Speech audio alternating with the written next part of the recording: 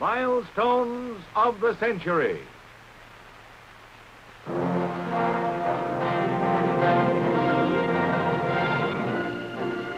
In June 1933, Washington became the spawning ground for what was perhaps the most startling egg ever hatched by Franklin D. Roosevelt's New Deal, the National Recovery Act. Heading the fledgling organization was General Hugh Johnson. The famous Blue Eagle, emblem of the NRA, was soon emblazoned on almost every product in an America that was fighting to lift itself out of a major depression. Aim of the NRA was government control of major American industries through codes of fair dealing. These fixed maximum hours and minimum wages, opposed the open shop, and required businessmen to open their books to government inspectors.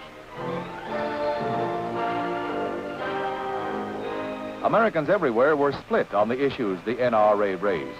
The New Deal had charged the land with a strange new concept of economic and social vitality.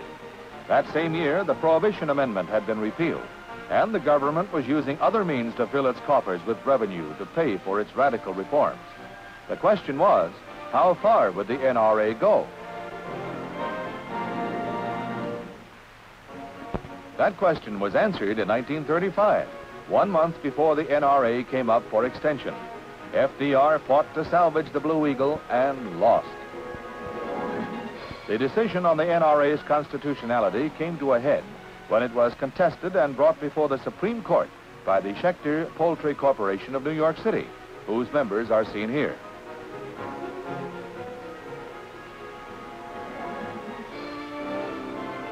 The Supreme Court declared the Eagle exceeded the powers of Congress under the Interstate Commerce Clause. 9 old watchdogs of democracy had dealt the NRA a death blow. President Roosevelt now faced the problem of reorganizing his New Deal to conform with the court's decision as he marshaled members of his famous Brain Trust to keep his program of progress in high gear.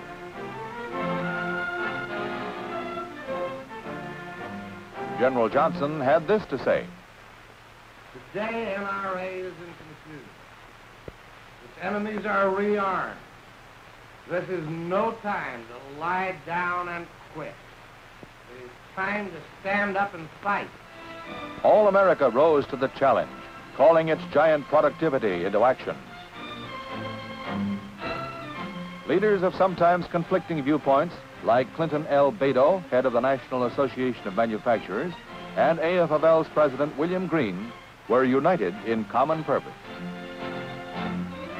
Progress within the law had prevailed among democracy's cherished milestones of the century.